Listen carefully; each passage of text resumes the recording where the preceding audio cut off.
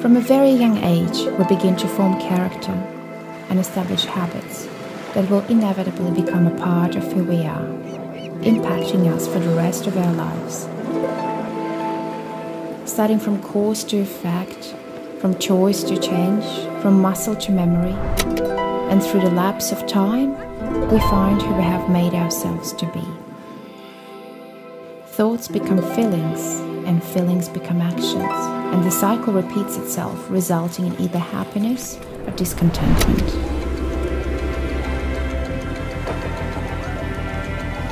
As for our little ones, we only want the best for their future.